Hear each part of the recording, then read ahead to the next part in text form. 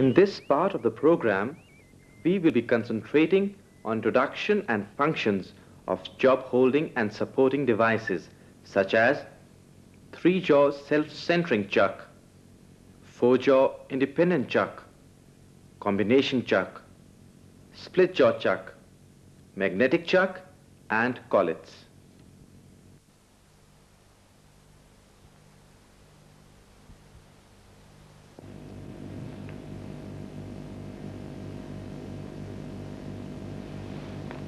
Before mounting a job holding device, its mating surfaces and threads are cleaned with a brush and a cloth piece to remove dust, dirt, and chips.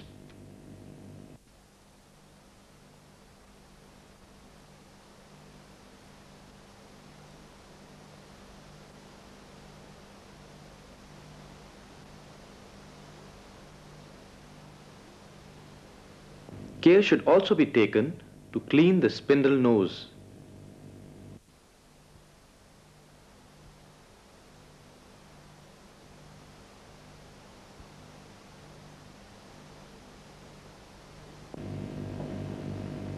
After this, the holding device is screwed onto the spindle nose.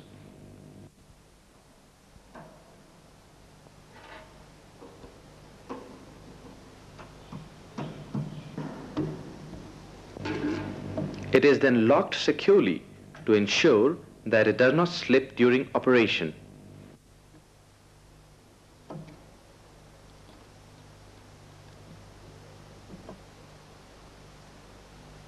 Three-jaw chuck, self-centering.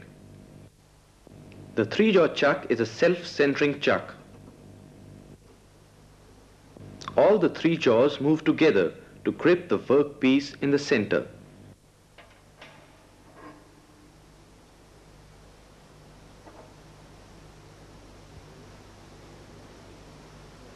It is used to hold cylindrical and hexagonal work.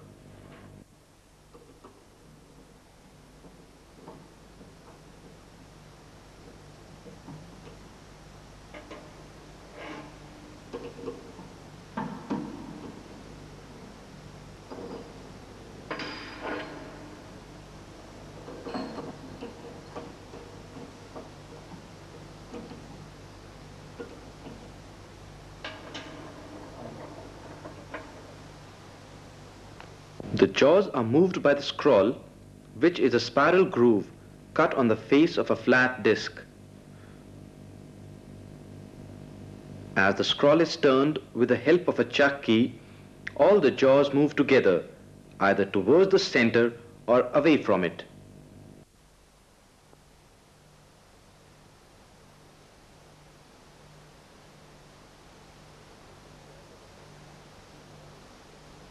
Two sets of jaws are available. One for gripping smaller diameter jobs by closing in, and hollow jobs by opening out the jaws.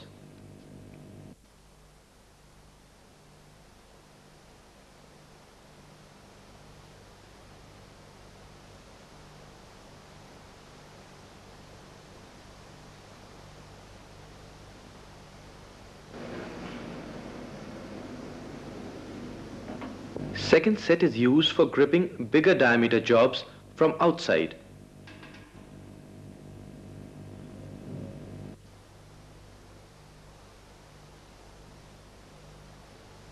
How are the jaws changed?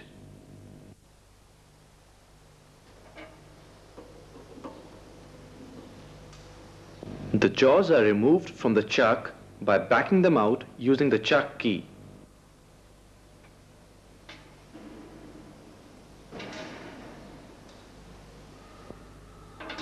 The slots on the chuck are numbered 1, 2, and 3. Also, each jaw has a corresponding number.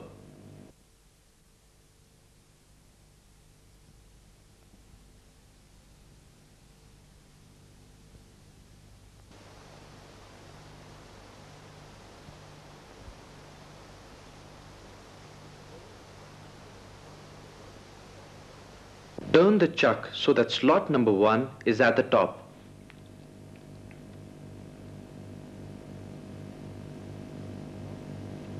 Turn the chuck key until the top thread of the scroll plate is just short of entering slot number 1.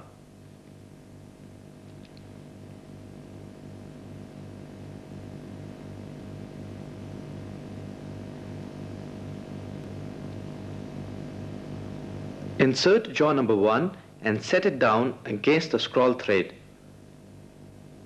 Turn the chuck key to catch the thread into the grooves of the jaw. Turn the chuck key just enough to meet slot number 2 and no further. Insert and catch jaw number 2. Repeat the same for jaw number 3.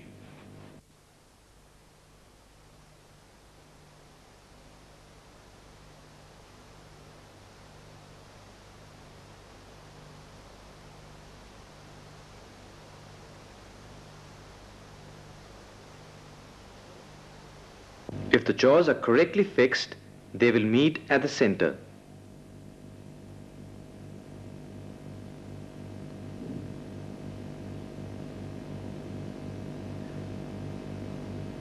If fixed wrongly, they will not meet at the center.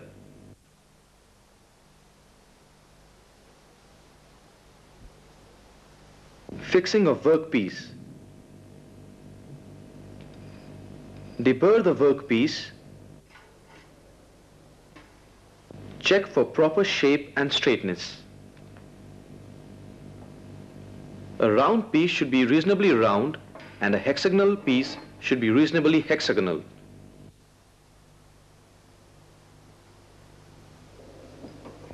Sufficient portion of the workpiece is gripped inside the holding device and just the required length should be projecting out.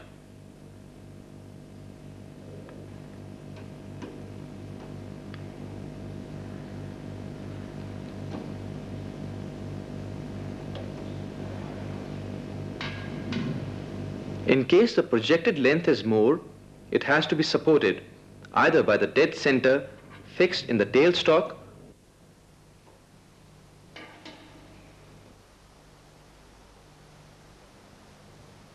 or by a steady rest.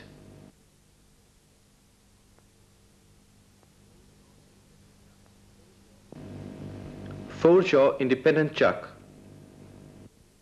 The four-jaw independent chuck is used to hold most of the work for which a chuck is required. Work of different sizes and shapes can be held by moving each jaw independently of the other. How is the work trued?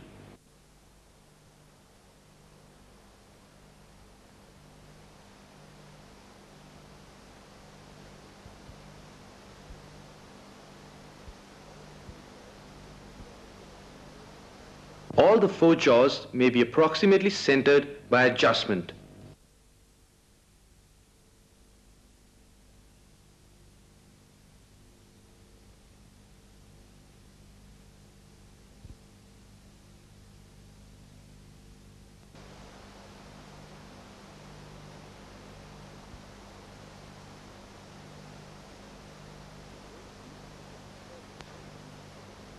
The workpiece is then inserted and the opposite jaws tightened just enough to hold the work in place.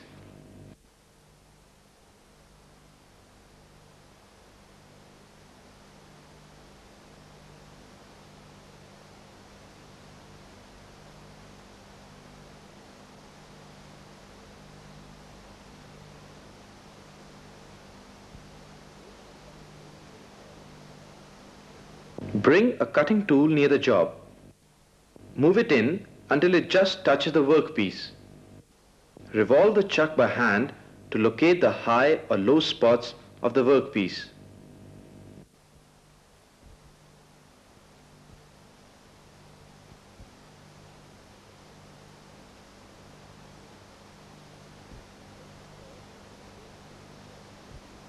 Adjust the jaws until the workpiece runs true.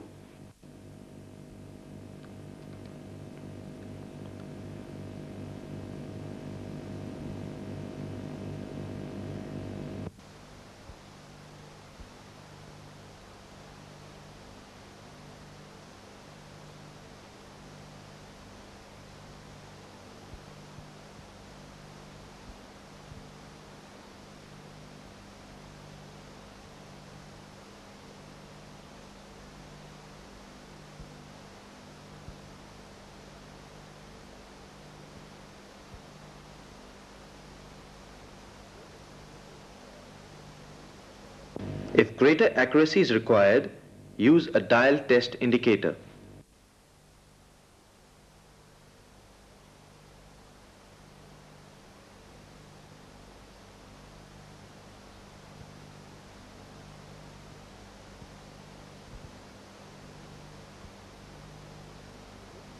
Combination chuck. A combination chuck is usually a four-jaw chuck in which the jaws may be adjusted either together as in three-jaw self-centering chuck or independently as in four-jaw independent chuck.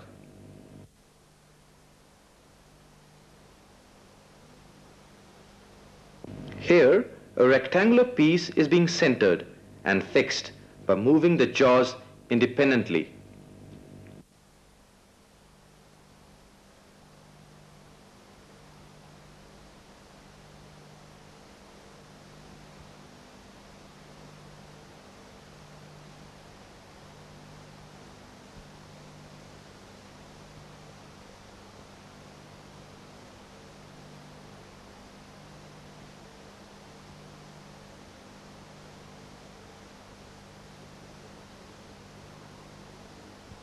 This method is suitable for mounting a single piece.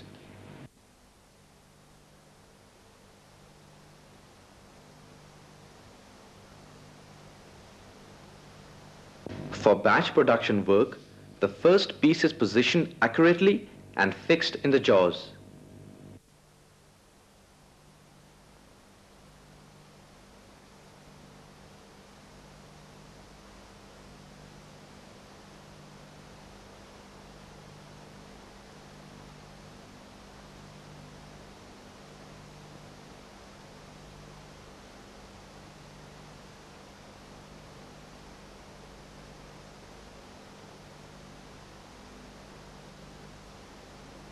Subsequent pieces are held together by using a chuck key in the self-centering socket.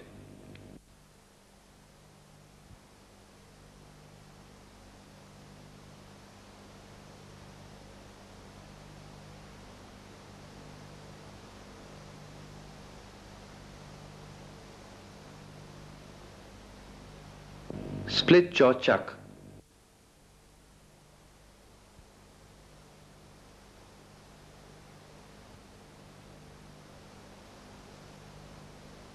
Split jaw chuck is a six-jaw self-centering chuck with jaws having small steps.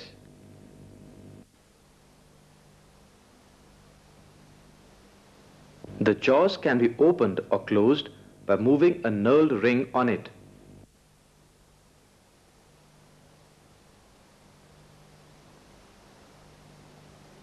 This chuck is used for holding thin spacers and washers, which are difficult to fix in other work holding devices.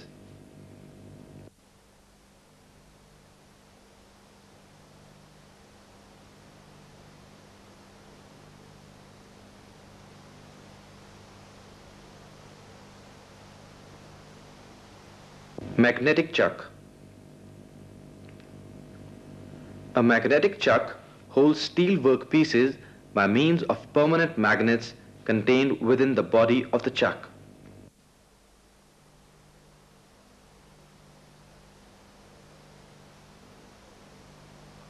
A magnetic pull is controlled by partial or full movement of the key.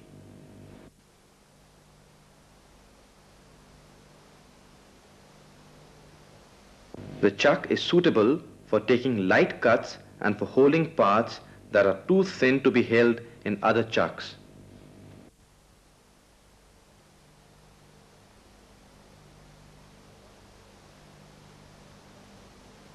Collets. Precision machines are usually supplied with a set of collets for chucking work pieces with standard diameters or sizes so that the work runs true.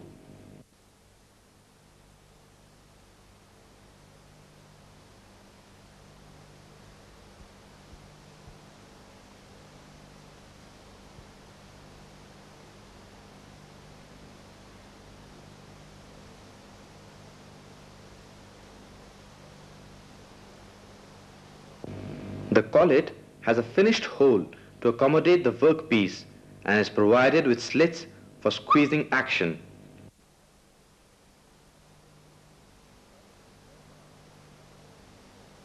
The collet and drawbar should be cleaned before fitting.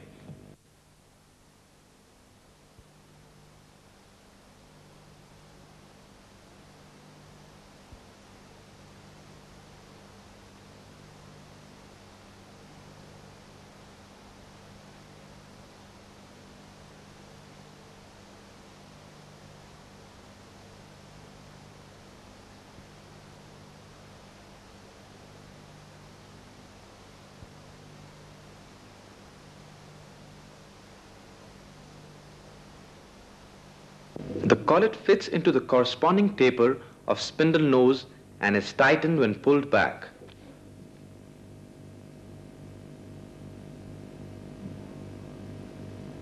Nicely finished bars within 0.2 to 0.3 mm of the collet diameter should be held in the collet.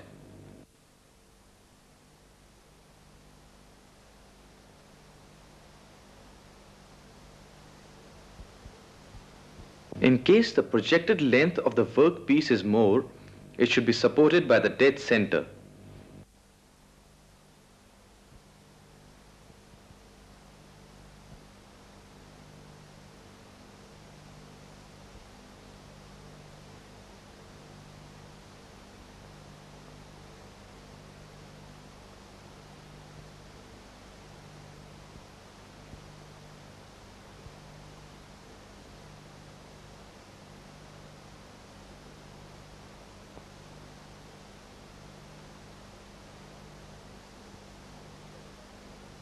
Collets are useful for production of small parts out of a long bar of material passed through the drawbar and held by the collet.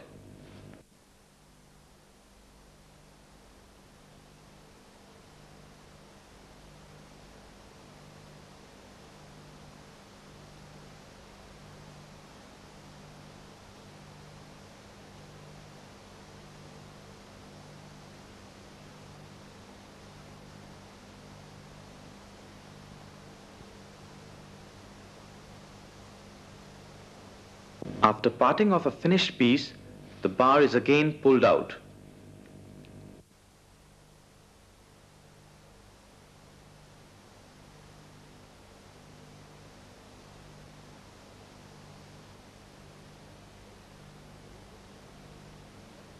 Work pieces which are oversized should never be forced in the collet.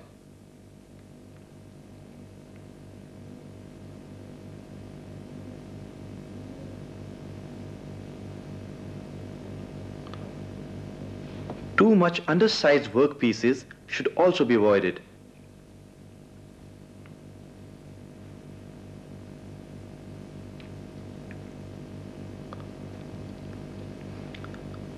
Out of round, irregular and pieces full of scale, if used, will destroy the accuracy of collet by deforming it out of shape.